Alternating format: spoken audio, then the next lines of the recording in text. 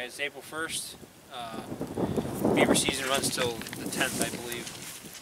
Got a landowner that's been having problems with these beaver. Wanted me to get them out in the dead of winter, and we tried, but ice was so thick, and I just didn't really have the time to mess with it. I mean, we did try for a couple days, but couldn't get to where we wanted to be. We're going to give it another shot. The water's opened up now. We got two ponds. There's one here, obviously, and then there's one tucked back here in the bushes. Both have houses in them. I'm assuming that they'll be kicking their kids out here shortly, if they haven't.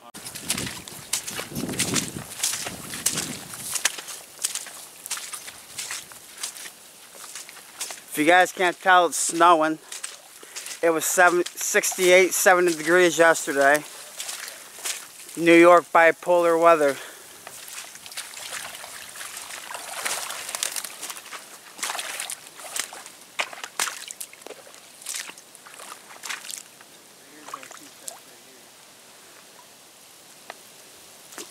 This is our best option right here. So far anyway. We're going to set this channel right here. And that channel there, you can see that here's those sliding up over that other pond. Back in there.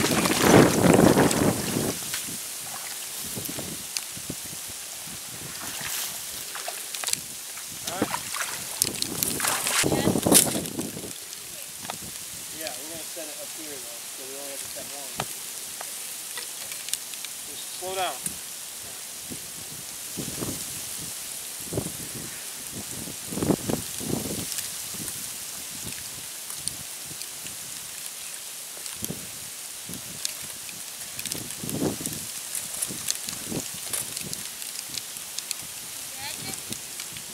Huh? Maybe.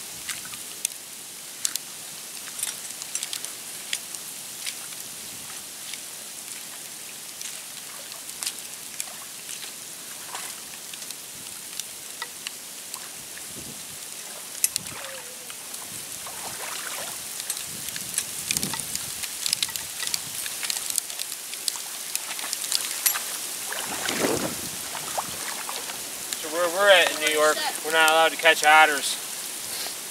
And by New York state law, we have to run our trigger 8 inches to one side in these 330s to try and prevent from catching otters. Not sure how well that works, but that's what the state claims, so that's what's got to happen.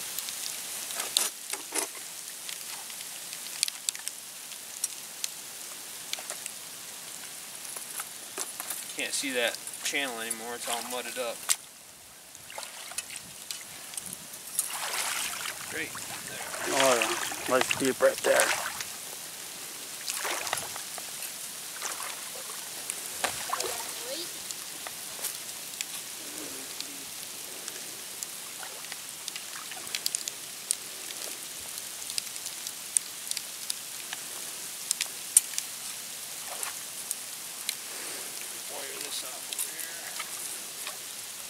So for the people getting into trapping, they're curious about trapping, why are you putting that into the channel? Well, you can tell with these channels where these beaver are working. It's like a deer trail, essentially.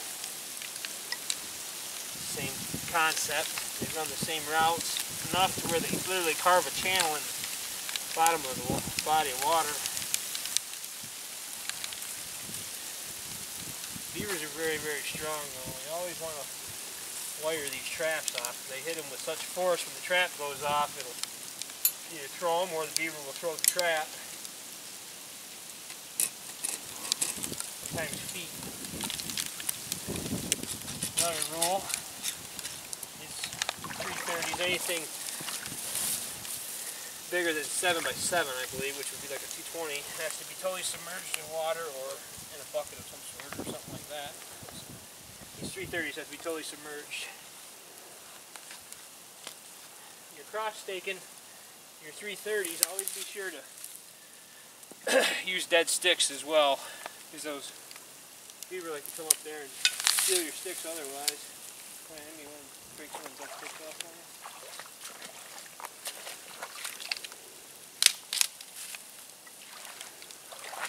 More than that.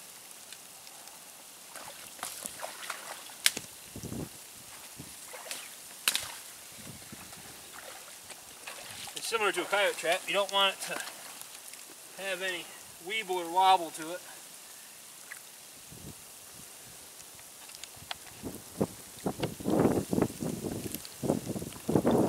Some real arts and crafts. Just like that. Now, to make sure that they're not cruising with their nose above the water, you want to use like a big stick. A big stick. Drop down. That's right. What we call a drowning stick. Or a dive stick. Like that big hunk right there behind you. Want to go drag that limb over here, Allie? We'll lay that across right here. That way, just as they come to the trap, they just bloop, right into it. Got a future trapper right here.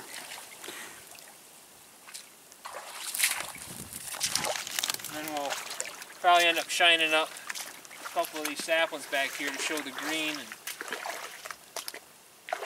that way, then when they're out there working just before dark, they'll see that neon color and hopefully come investigate.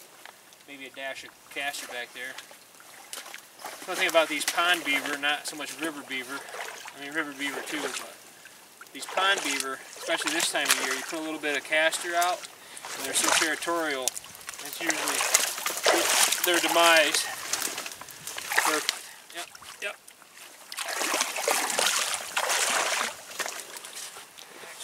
Now, if I heard this right, beavers make dams because they hate the sound of running water, right?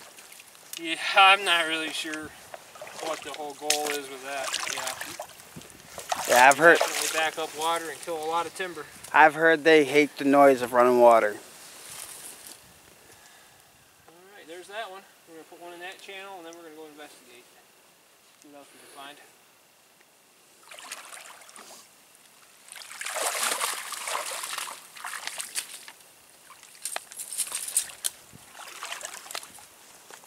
How deep's that channel? Pretty deep. Alright, so obviously this channel is pretty well deep. I mean, ground level right there is like 2 inches, and then right here it's about 2 feet. So this one we're probably going to set a little different.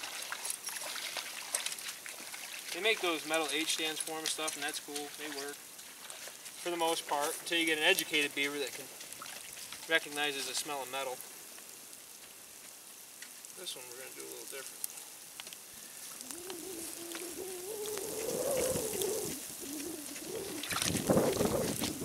Just to keep it up off the bottom. Now, that's going to swing on there just like a little kid's swing set on that branch. So you still got to cross stake it into the edges of this channel to keep it from doing that. The trap's got to be stiff.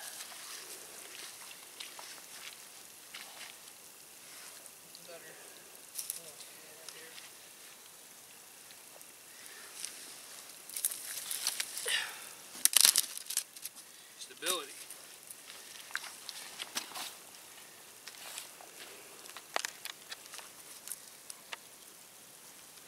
Alright, there's that one. That's right in this main channel between the 2 ponds. That should be a dead beaver. There's castor mound right there. Castor mound is a beaver marking his territory. So we got a couple footholds with us. We're probably going to slide them in somewhere and make our own castor mounds. See what happens. And scout a little bit more and set a few more traps.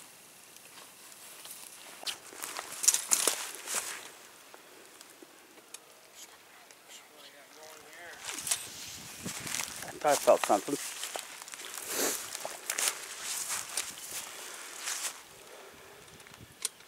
Bear with me. Got the spring lever a little messed up. There we go.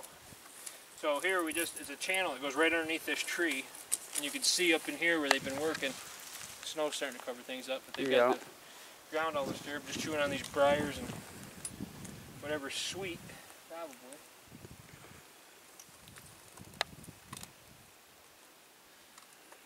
Should find me a nice green sapling, Allie. Well, I'm going to need a couple sticks first. A couple dead sticks.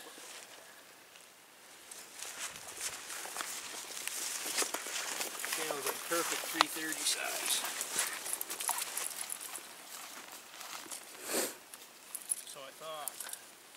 Actually narrower. As soon as it's right there.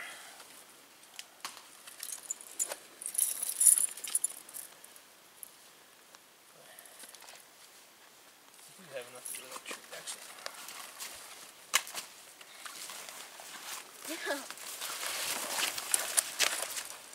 Oh yeah, premium. We shouldn't need a diving stick here because naturally they're already diving.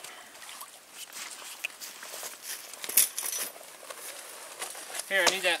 Bring it right here. That's alright. As long as I can get it in the mud. Now get yourself a nice green sapling and shine up and put back here on the bank.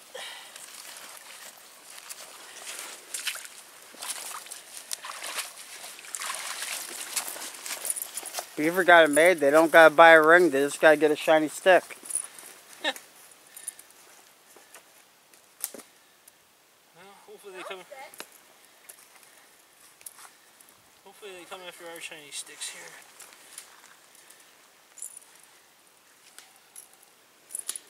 What have I got going here?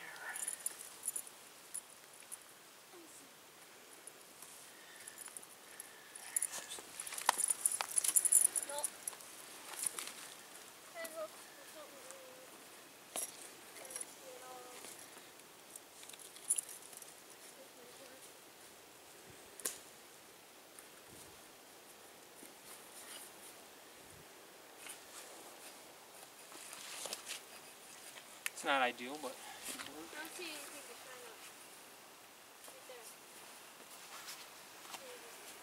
just right there in this shrubs right here, you can just green those up and that'll be fine. We'll do another castor mound right here too. Make this colony of beaver think a whole nother colony moved in right on top of them.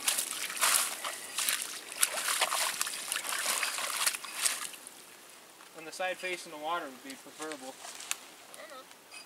There, silly man. Do it right here behind this, right in line with this trap. Yeah, right here. Yeah, shine them right up like that.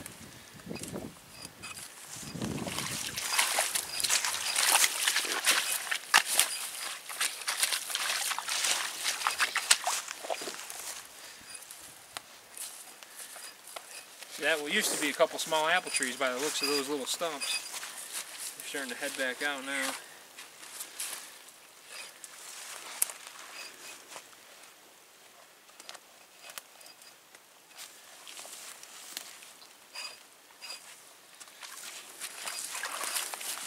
That's good.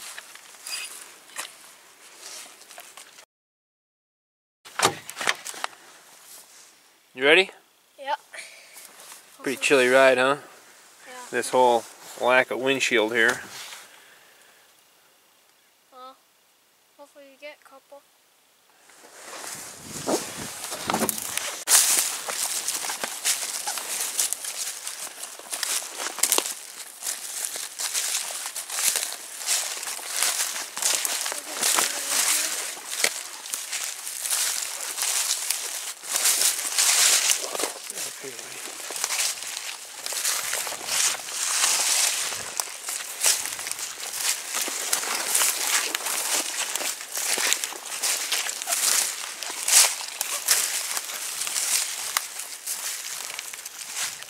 Right there.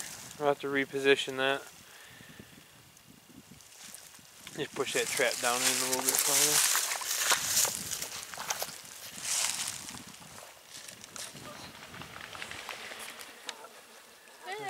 There goes a pair of geese. Coyotes were in here checking out our horse last night. See that? Yeah, there's one clear one over there. Track right there.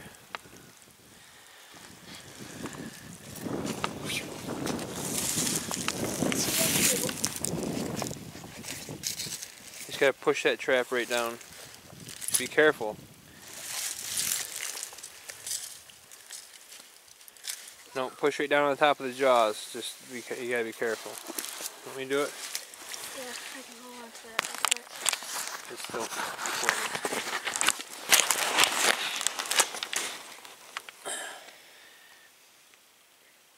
That's all you gotta do. There. Alright.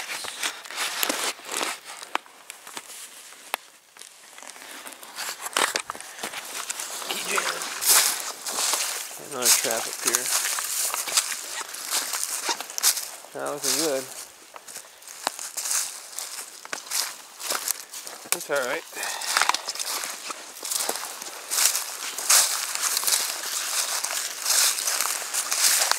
Nothing in that one either.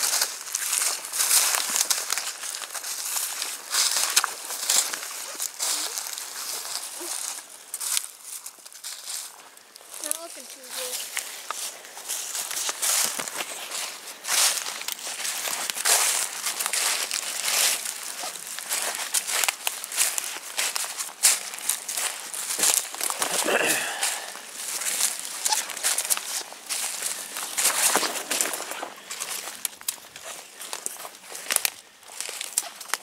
Like these ones over here in these main channels.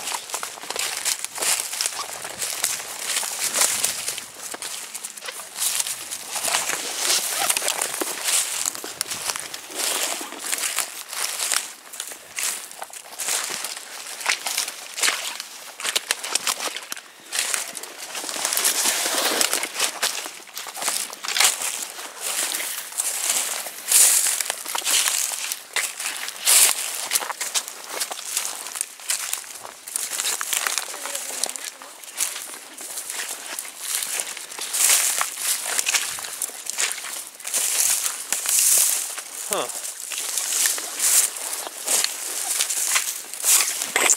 That trap's still set. What you got over in that one? Really?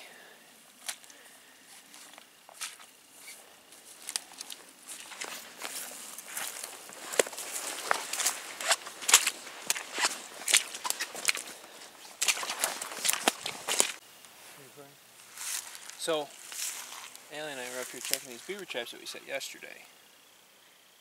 And we come up to one of our sets and the trap was gone. Couldn't find it. Makes no sense. It was wired off. I know it was. I always wire every beaver set off. I happened to look up the bank and there laid the trap. Beaver in it. And I don't know what destroyed this animal, but something got here before we did this morning. Or late last night, possibly.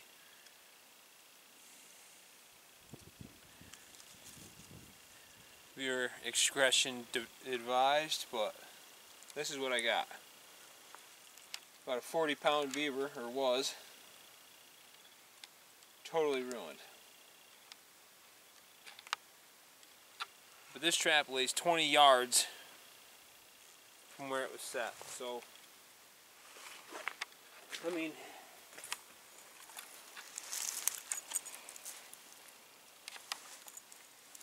that was the O-ring, the metal O-ring on the end of the chain,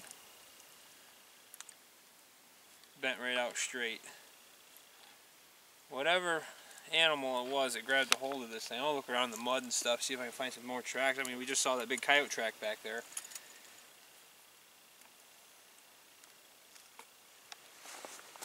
If that's the case, I'll tell you what, next fall we're giving these coyotes a hard way to go up here. This is ridiculous. Ridiculous. Totally ruined. Even ate some of the casters on it.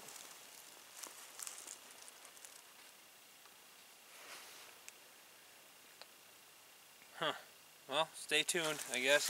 That was our last trap for the day, but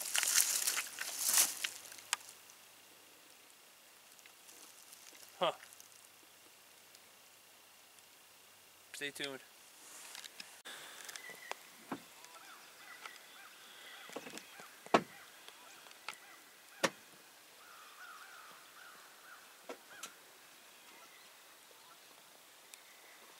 Some sort of duck.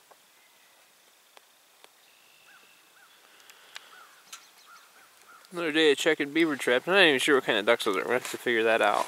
I don't see those very often.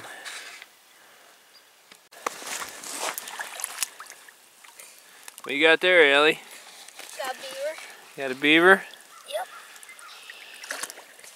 What's your helmet? There's a big old hole in the bank. It's not a house. It's just a big hole in the bank. Just a run goes right underneath this point and out that side over there.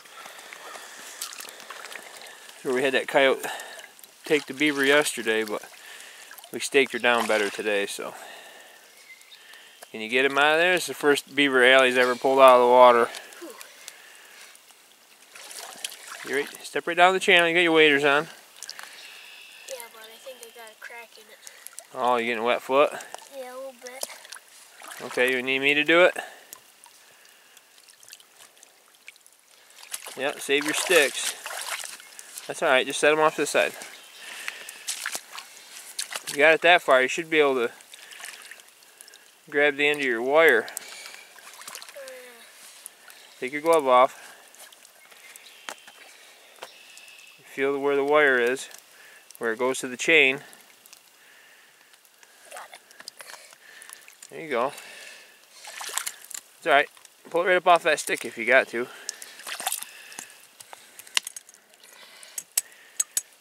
Suit casing.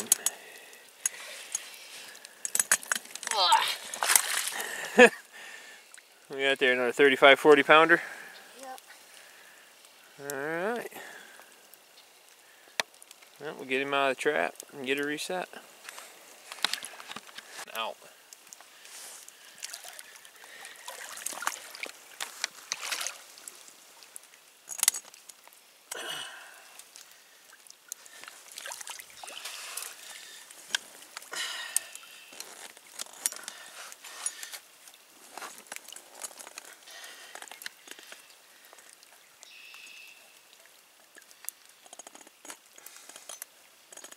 Smashed two beaver in the same spot.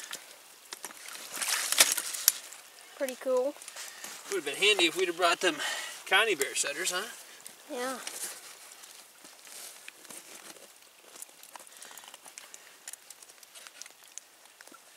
We might have one more because we got trapped over there. So we got a bit.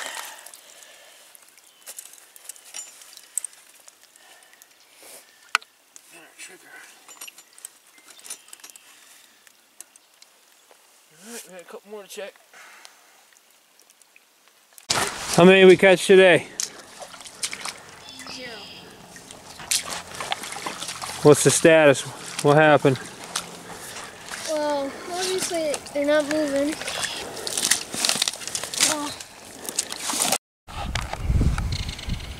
Alright guys, so we're here with this with the problem beaver ponds, and we caught 2 beaver. We've seen no fresh sign. We're going in to check them now. We're gonna pull and then be done with it. We're supposed to get a couple inches of rain between tonight and tomorrow anyway, so it is what it is. Pretty sure it must be there was only a pair in here. I don't expect to have anything today. If we do, I guess it's a bonus, but I haven't seen any sign, anything fresh, so calling it good.